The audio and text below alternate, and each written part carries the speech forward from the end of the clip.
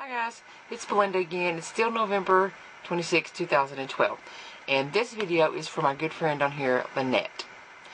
Lynette just made a video, and I just saw, well, she published it today. I'm not sure when she made it. But I just watched it. And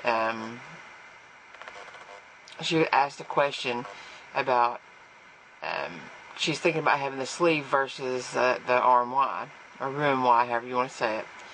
And was asking people who had had the sleeve. Well, I'm not sure if she's aware of it, but I have had the sleeve. I had it June 26, 2012. And she wanted to know how I made the decision, or how anybody who's had it or hasn't had it made the decision. Well, Lynette, when I went to my seminar, I was going to have the gastric bypass. And, I was going to.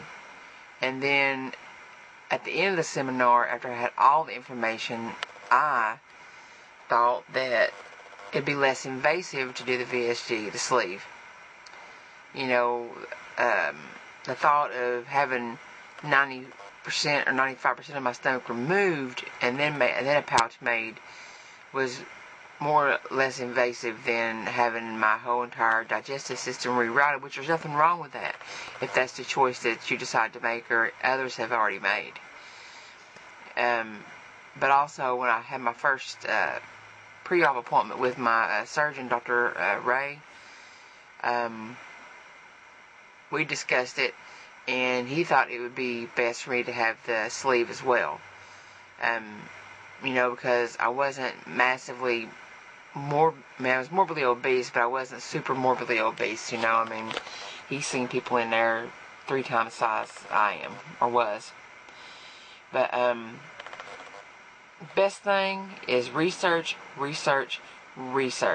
Online, talk to your surgeon, talk to your nutritionist, talk to them all, and ask as many questions as you can. My surgeon knows when I come to see him, he knows that I'm going to have a list of questions wrote down, and we go through each one of them step by step until I'm satisfied.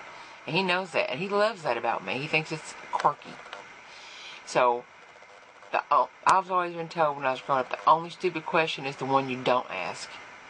So, like I said, research and talk to your surgeon, and they will help you decide what's the best option for you. And also, whatever you feel in here that's real strong about either one of those, after you've done your research, is the one you should go with. There's a lot of different variables involved in what choice you make. I don't know if that makes any sense or not. I'm hoping that it does. Anyway, that's how I made my decision. And I hope some other people give you some more input so you don't just have mine. Alright.